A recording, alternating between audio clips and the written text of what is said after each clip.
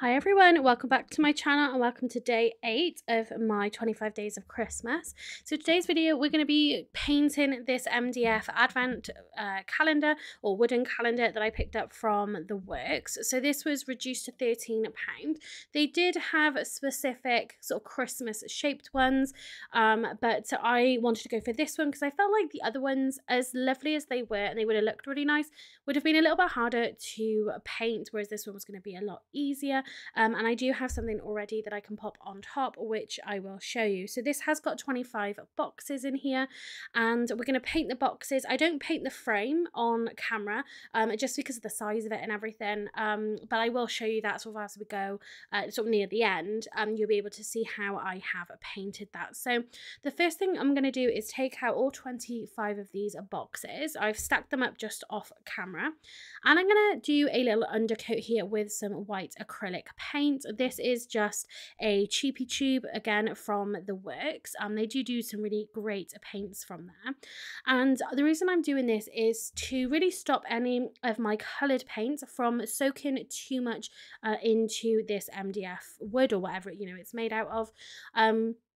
And to also then give the colour that you're going to put on a more truer finish. So I'm doing all around the edges. I'm not doing the inside, and I'm trying really carefully to do this as neatly as possible, because at the moment, or this year should I say, I'm not planning to paint the insides of this. So with this particular project, I did do this a little bit later, so it was a little bit close to the 1st of December. Obviously this is an advent calendar for both me and my husband to use, rather than just the normal advent calendars. We really can't be the only adults who still have advent calendars every year, but decided to have a go at making this. I saw that it was reduced, so I didn't have tons of time to go wild on the decoration, but what I thought would be really lovely is to kind of do the base of it this year, and then when I get it out again next year, I can spend a little bit more time then on the decoration and kind of getting it to look a little bit more elaborate than I suppose what I'm going to do with it this year. So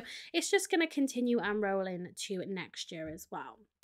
So for the colours, it turns out I didn't actually end up buying any coloured paint, but thankfully I actually had some just lying around. It was a few that I had from the Card Maker of the Year competition, like one of those parcels that I got that had a little bit of paint in there. So I ended up using that, a tiny bit of what I did have lying around. But because I didn't have tons, I decided to do 5 boxes in 5 different colours. So luckily I managed to get myself up to 5. We've got 2 shades of green, 2 shades of red, and a gold as well. And so I was initially going to mix the colours together, because one of the reds, I think it was called Ruby Slipper, it was a little bit brighter than I really wanted to paint this, and I was going to mix it then with the darker red that I had, but again, I didn't really know if I didn't have enough, would I be able to recreate that same colour again.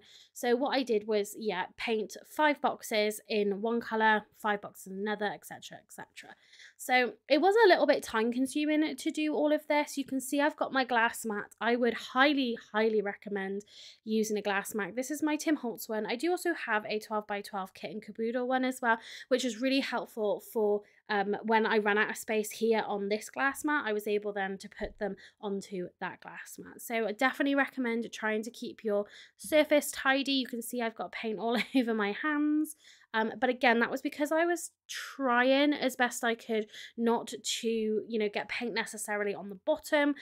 Again, because I wasn't sure if I was going to have enough paint. You can see I've got these tiny little pots because I was afraid I wasn't going to have enough to do all of it. I was really stingy, and like I said, didn't do the base or the inside either. So that might be something I change next year possibly, but we'll see what happens then.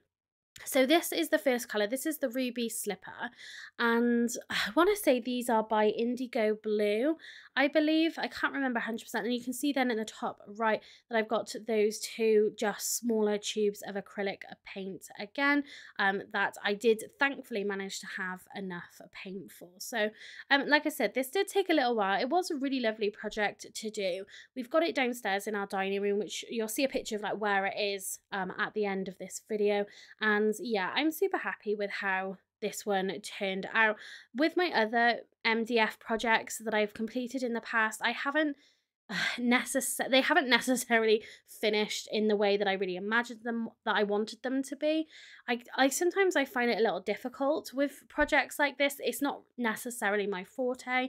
I do have a Lisa Horton lantern as well, which I think I'm going to include in my 25 days of Christmas. If I'm not, I'm definitely going to use it next year, which I might have a go at painting, but I definitely do need to get some more paint to complete those. So on to the next colour is going to be the green. I think this green as well, I want to say it was called Racing Green or Racing Stripe Green, something like that. And again, a little brighter than what I really initially wanted, but I do love then the mix of shades as well. It's just something a little bit different. And what I was able to do, although it took me an embarrassing amount of time to do it, is each row and each column of boxes has all the 5 different colors, and then you don't have the same colors in each row or column, if that makes sense. A little bit like Sudoku with colors, really. So it looked really, really pretty though with then those 5 different colors. So overall, I'm glad that I did it. But yeah, it definitely took a little longer. I did at one point switch to I had a smaller paintbrush, and I thought that was going to be easier to kind of get that cleaner finish that I was looking for, but it ended up taking so much longer. So I want to say all of this painting, including drying time, because don't forget I needed to wait for it to dry after I did the white coat, so I came back to it. I want to say it took me maybe like 3 hours possibly to do all the painting, and then, you know, from sort of start to finish. So it's definitely a labor of love, but I think something like this is so cute because we can put whatever we want inside, and like I said, it's going to be for both of us, so there's enough room in these drawers for us to both have something in there, and it's just something a little bit nicer. Maybe I'm happy to have a regular chocolate advent calendar, to be honest, like no shame in that whatsoever, but it's nice. I feel like this might be a little bit more of a grown-up option for us still to be able to, yeah, kind of have something. So next colour is this gold. Now this, again, I didn't even realise I had this, but it was really pretty, and it's added a nice little different dimension to the look of the advent calendar as well. So I'm really glad that I had this colour. Sometimes with a gold, you don't always know how it's going to turn out, but I was super happy with how these ones did turn out. So you could do something fancier with these as well. Like I said, this is going to be very basic for this year, but I'm hoping to kind of adapt it next year. But as I was doing this, as I was painting it, I had an absolutely fantastic idea, not applicable to me, so it's not something that we would be able to do, but how cute would it be if maybe you was planning to maybe propose, or you wanted to take somebody on a trip,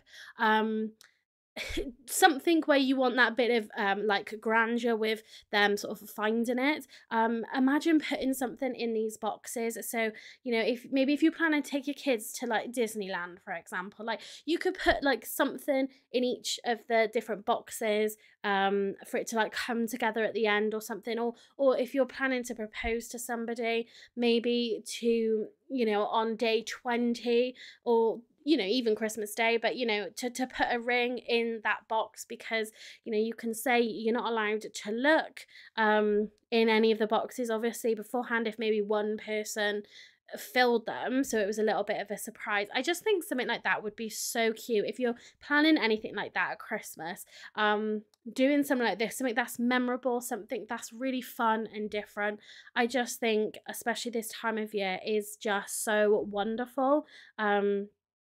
Yeah, just to I don't know, make it more magical, make it so much better. You know, I think that would be just adorable. So if you know someone who's proposing, if you know somebody who is taking someone on a trip, surprising them, maybe it's because my parents have a handmade box like this. Imagine like telling them that they were going to be grandparents for the first time by putting something into their box. You know, you're going to see them on Christmas Day, that you do the Christmas Day number 25. I just think it would be such a cute idea. Go back to the box. So this is the green. So this is more the kind of shades, more traditional colors that I had in mind that I wanted to paint this, but you can see how much deeper this color actually is. But yeah, because these were already used, I just wasn't sure that I was going to have enough, and I didn't really want to start and then not be able to finish and then have to change something kind of halfway through. That's really, you know, not ideal through the middle of a project. Certainly one that kind of takes you know, takes a bit of time, like something like this. So I'm gonna get these finished up. I don't think there's too much longer. I think it's just the red that we've got to paint. So I'm gonna put just a little bit of music on just while I finish painting here.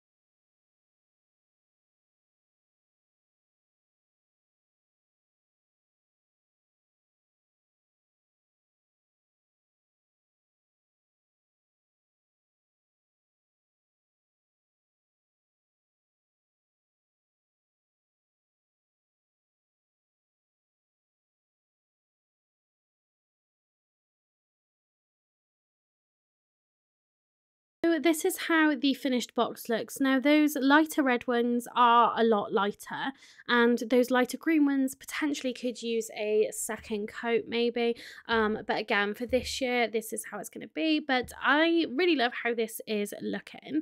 And in terms of what's going to go on top, if you remember, I'll try to link this a video I made, or I painted this, sorry, last year, and this is going to sit on top. Again, that might change for next year, but certainly for this year, that's what we're going to have on the top. And so for the numbers now, I had, if you remember, leftover from the Countdown to Christmas card kit, we had these circle gold foiled numbers.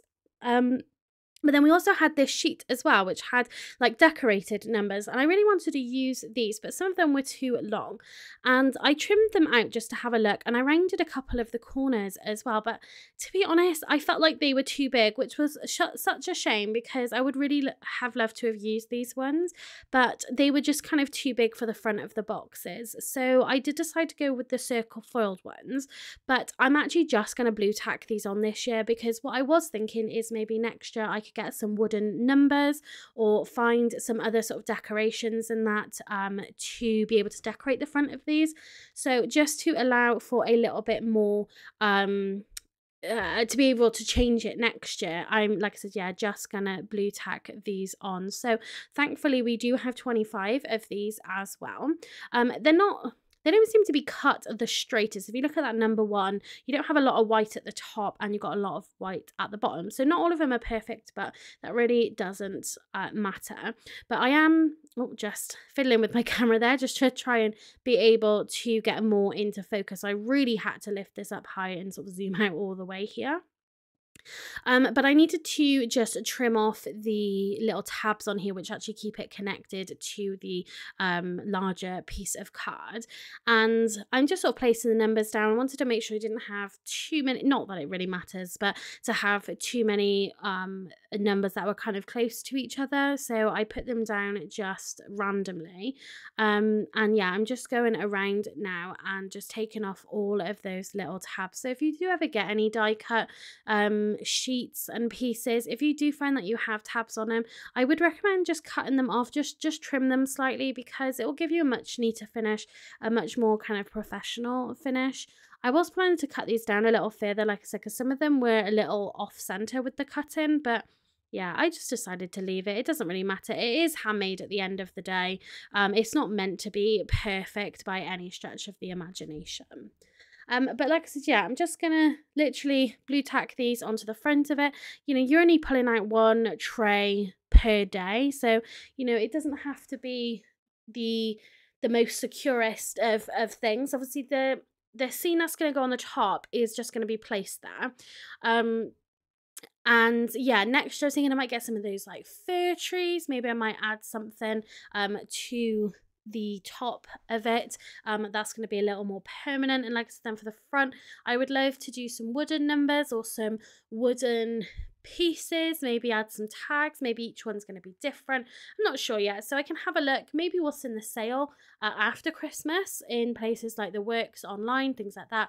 I can see what pieces I might want to pick up for next year just to decorate this a little further. But I'm super happy with this for this year, something different, and I can't wait to see what we put inside it. So that's just a little look. I'm going to bring back in this topper piece. Now, the one thing that put me off was the colours didn't really go, so that was one of the reasons why I might find something else next year to put on top and get everything kind of painted the same colours. But yeah, it's just something nice, something a little extra festive to add to our decoration in the dining room, and I really love how this came out. So this is it for this video, and that's day number 8 of my 25 days of Christmas. So here it is in the dining room where we have got it.